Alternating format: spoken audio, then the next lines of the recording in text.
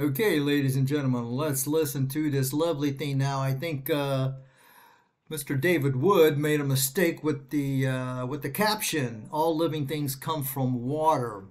Okay, actually, should say all living things were created from water. And the reason I say that is because that's what the one of the verses says. So let's listen to Mr. Sheikh, the Bill Nye of Islamic science. Take a step back, relax. Just because I'm going to answer, doesn't mean you got to get antsy. We're calm here, right? We're good. We're good. All right. So, you as David would have agreed that at least living things are made out of cells, right? Yeah. And you agree that the major component in all cells is water. Yeah. Okay, sure. So, that means the building block of cells is water, right? Mm-hmm. Thank you. Now, okay, let's see if Mr. Sheikh Nye is correct. Okay. Now, I believe this is in reference to this verse here, chapter 21, verse 30. Do not the unbelievers see that the heavens and the earth were joined together as one unit of creation? Well, that right there is a fallacy. Allah doesn't know how the universe was created. Before we clove them asunder, heavens and earth did not exist together. They were not ripped apart. So I don't know what Allah is talking about. But then he goes on to say, we made from water every living thing. Okay, will they not believe? No, I will not believe. We are not made from water. Okay, dokie. Just because our body is 70%, 72% water does not mean that we were made from water. Now he mentions the building blocks. And he mentions cells. Great. Yes, we're made out of cells. We're made out of millions of cells. So what? Let's look and see what NASA has to say. Building blocks of life's building blocks come from starlight. Now, this is talking about some study that they did and the composition, I guess, stardust or something. But let's see what NASA says. Life exists in a myriad of wondrous forms, but if you break any organism down to its most basic parts, it's all the same stuff. Carbon atoms connected to hydrogen, oxygen, nitrogen, and other elements. It does not say that the building blocks is water and cells. Okay, let's go look at another one. This one is called, this is from Biology Junction, and it's called, why is carbon so important in biology? Key elements of life on Earth. Not life on Mars, not life on Jupiter. Okay, and we go down here. Okay, all right, where are you? Somewhere around here. Oh, why is carbon so important in biology? Oh, I don't know. Carbon is important in biology because without it, life itself would not exist. Notice, it doesn't say without water, life would not exist. Now, I agree, you need water.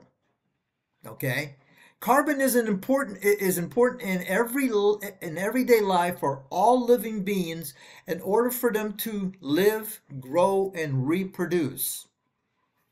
Okay, let's look at another one. This one's called, why is life on Earth carbon-based? Notice it's not saying, why is life on Earth water-based? Now, they should say why life on Earth is water-based simply because, according to Muslim logic, since your body is 70% water, it should be. Okay? There's something, if we were to infer the biochemistry of any life form from what we have already encountered, which is us, we concluded that it would be based on carbon. Okay? Not based on water, based on carbon. Well, let's keep, ooh, that's an evil looking, must be an old ant. All right, under where it says life is complex. Molecular complexity enables the synthesis of functions such as breathing, excretion, digestion, and most importantly, reproduction. Now here's the kicker. None of this would have been possible without carbon. Without carbon, there would have been no DNA, proteins, lipids, sugar, fat, muscle tissue, or anything else that makes up the stuff of life. Notice nowhere there does it say none of this would have been possible without water. Okay, cells, just because they are majority water, okay, because you need water for transportation, you know, and all sorts of good stuff. Water is like our air conditioner, it cools us down through evaporation in the skin. Okay, but without carbon, the cells would not have proteins, lipids, sugars to live off. So again, it's kind of weird when Muslims try to say, just because Allah says everything is made of everything we made from water, that is just wrong. Show me one scientific paper, one biology book that says we are made from water, simply on the basis that we are 70 to 72, might even be a little bit higher depending on your age. Water. What life form do we have that is created from water that doesn't have carbon or all the other elements according to NASA, such as carbon, hydrogen, oxygen, nitrogen, and other elements? So Mr. Milkshake over there, I don't know where he got his science degree from. I don't actually know where Allah got his science degree from. But I got to tell you, they both suck. Okay? Now, this stuff might work on the low IQ Muslims, because I do know Allah says you're not supposed to question anything. David Wood failed. I mean, David Wood could have really put him in his place by simply asking him, are we water-based or carbon-based? And Mr. Sheikh would have made a shake, because he probably wouldn't have an answer. I don't even know if he understands that we're carbon-based. We're not water-based. And here's something that's funny. What's more important to life, water or air? Well, let's see. Without air, you die within 3 to 4 minutes, right? So does that mean that we're created from air? I don't think so. I mean, although we do have oxygen traveling through our, traveling through our veins. Now, water is important, of course. I mean, the average person will probably die without water if they don't have any water or eat anything that has water, probably within 3 to 5 days. You might be lucky and stretch it over to a week.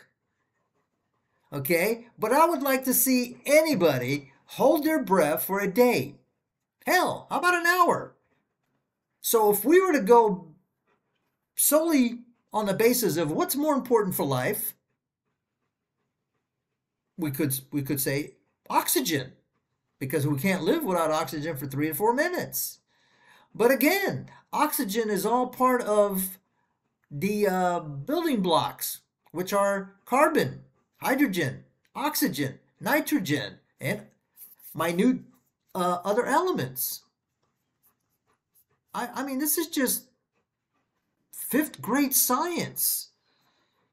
Why David didn't really smack him upside his kufi is unbelievable. Anyway, I'm done. Like, share, subscribe, and I'll be back whenever I see some stupidity. Alhamdulillah.